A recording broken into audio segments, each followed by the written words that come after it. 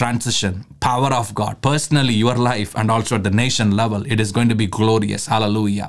This is the month where the Lord says that I'm going to deliver you from the hands of Jezebel. Jezebel has been holding the nations. Jezebel has been trying to chase after the prophets of God, men of God, women of God, children of God, people of God, servants of God. The Lord said, I'm going to bring forth the vindication to my prophets. I'm going to release my glory and anointing. This is the time for Jezebel to come down.